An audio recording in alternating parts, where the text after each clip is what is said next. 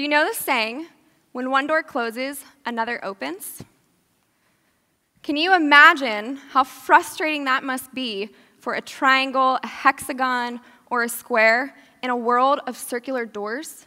I mean, the circle just gets to walk through, and she doesn't quite understand that her other friends won't fit. Do you resonate with one of these shapes? Are you a circle, or are you a square? I was born a circle, and I grew up privileged.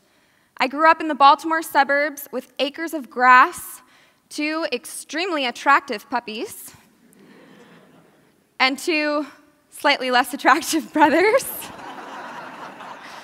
Fortunately, they're not here to defend themselves, so sorry to them in advance. My parents gave us everything. They bought me a horse when I was 15. They bought me a car when I was 16. And they took me college shopping at age 18, only to discover that my ideal education was waiting for me here at the University of Maryland. Go Terps! And they provided everything for us from this incredible childhood to my college tuition. There was just one problem. I didn't recognize that I got to just walk through these doors while other people remained stuck on the other side. And because of this, I thought that I just had to work hard for the degree I earned in 2013. I mean, if you had asked me back then how hard I had worked for that degree, believe me, I would tell you. To me, I worked hard for this. I earned that degree, and it was mine. But like I said, I didn't recognize what other people had to overcome to get to the same spot that I was in. I was a circle, born into a circular family, and we were living in a world of circular doors. And you see, what you are born into is invisible to you. You don't realize when you grow up with privilege that others may not have the same thing. Growing up, you don't realize that other kids may not go to the best schools or have married parents or have acres of grass to play in. What others don't have that you are born to is simply invisible to you. I mean, never before in my life did I realize that being born a circle, I had access that other shapes didn't have, like the triangle or the square. And we don't realize when you live in the same world that's the same shape as you, that those doors to success share your shape. Until that door changed shape. And that door changed shape for me 5 years ago. And there's no better way for me to explain to you my oval door than to show you where I've traveled from in the past 24 hours to get here.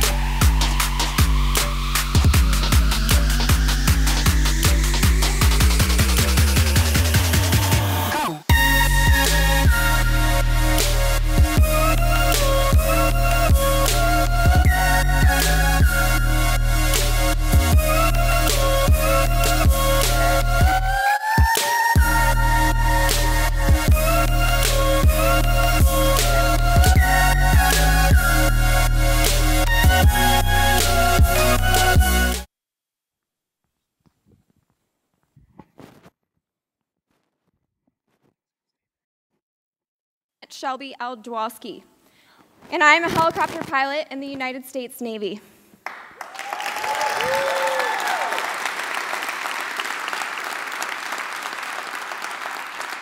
And I'm also the 8%. And 8% is the percentage of female pilots in our Navy today.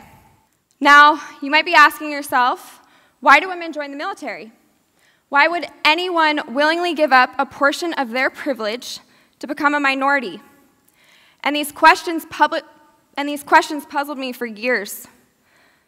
Growing up with brothers and a father who taught me how to survive in a man's world, and a mother who taught me this isn't a man's world, made me hyper-competitive, aggressive, and thirsty to prove anyone wrong. I joined to challenge the status quo, but I didn't realize that being a minority was truly difficult because I had never been one.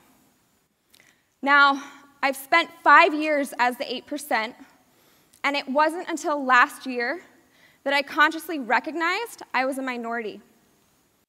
I'm going to share an experience with you. Last fall, my squadron was given an incredible opportunity. And myself and another female aviator had just returned from a deployment.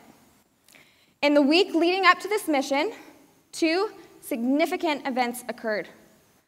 First, myself and the only other female pilot were tasked with filing paperwork, transporting boxes, doing anything and everything you would expect of a personal assistant. Now, we didn't want to believe that we were unconsciously being tasked these things because of our gender, and it would have been acceptable had our male peers been asked to do the same. But later that week, when we were called, jokingly, glorified secretaries, and I quote, "our bitches," my worst nightmare was confirmed. I am neither of those things. I'm a pilot and a professional. And while a secretary is absolutely a dignified position and necessary in every organization, that wasn't the job I signed up to do. Now, second, I want to tell you when it physically became apparent that my door had changed. Have any of you ever walked into a room and felt like you were the only one of your kind? You didn't see anyone quite like you, so you go to the back of the room, you sit by yourself, and you pretend you're invisible. You're vulnerable. These thoughts of self-doubt rush through your head. Do I deserve to be here? Do I belong? And last fall, myself and the only other female pilot, during the week leading up to this mission, walked into a room with many men seated in chairs turn and stare. We walked through an oval door into a meeting we were accidentally not invited to, and were greeted with the words, "Nice of you to show up." You can imagine why we might start to believe that maybe we don't deserve to be there. And in that instant, I recognized we were the only women in the room, and I wanted to be invisible.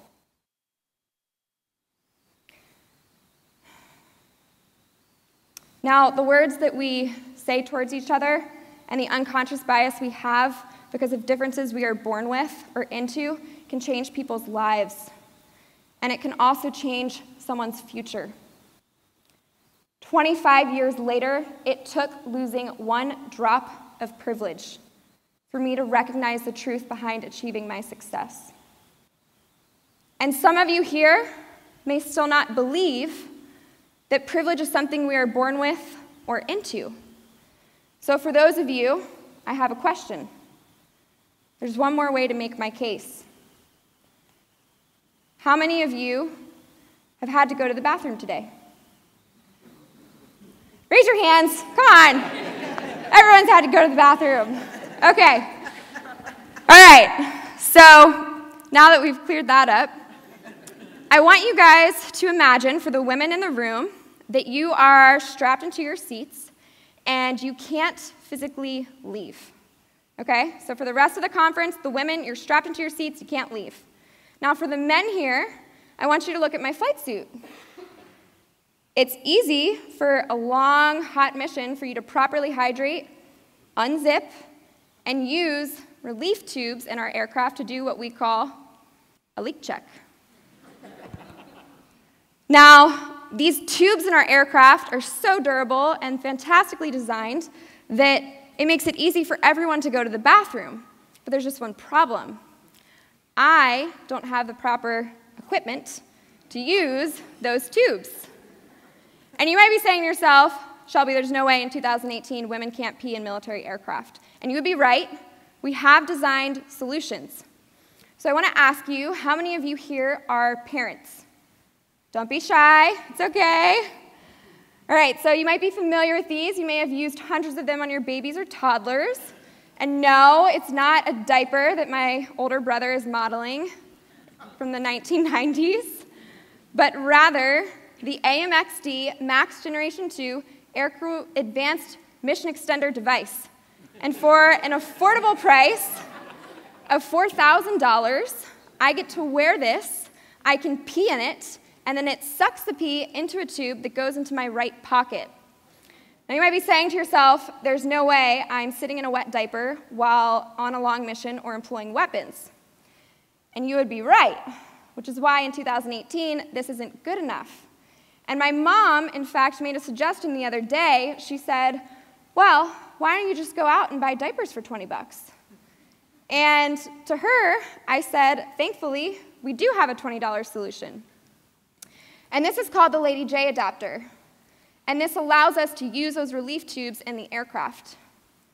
So when I heard about these adapters 2 years ago, I went to my squadron and I asked to order them. And what they told me, what they told me was that they wouldn't be able to order them because they didn't stock them on the shelves anymore. So I sent an email, which led to another email, which started this incredible conversation. You see, when the doors to success don't share your shape, you have to speak twice as loud to be heard half as much, and you have to work twice as hard to earn half as much. And that's why it's taken us 20 years to develop the products that I just showed you. But unfortunately, women are so good at adapting their behavior that when these products became available, we didn't order them, and so they didn't supply them.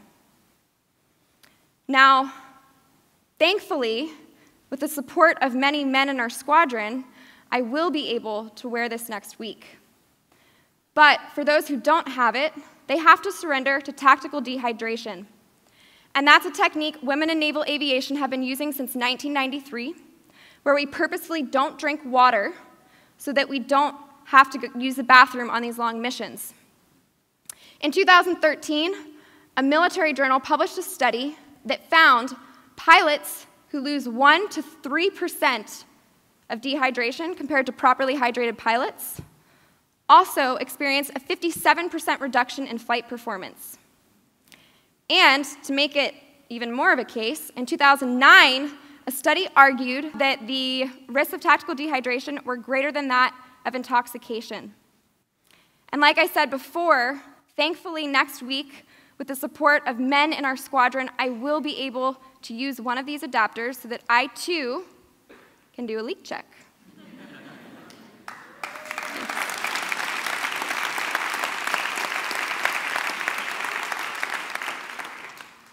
So what's the lesson here? Circumstances change your privilege. Privilege is something you are born with or into, but it isn't bad, and it can be used for good. Did you notice how I said with the support of men, we were able to order those adapters? They heard our frustration and fought to get a piece of equipment that did not directly affect them, so that women can now focus on their job instead of their bladder. And remember when I said we were called our bitches? Immediately after that statement, my officer in charge stood up and said, "That's wrong, you can't say that."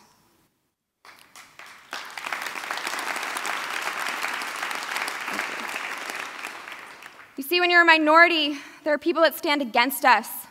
But for every single one who stands against us, there is one who stands for us. In the race that is life, some people start 1 mile ahead, and others start many miles behind. And I recognize I in no way have walked a mile in someone else's shoes, but I did take a single step. It is our duty when we're in the position of a minority to pave the road for those that come after us. But it is also our duty when in the position of a majority to level the playing field. And whether you are a circle, or a square, I challenge you to knock these doors down and to rebuild them so that all people of all shapes and sizes can too walk through their door. Thank you.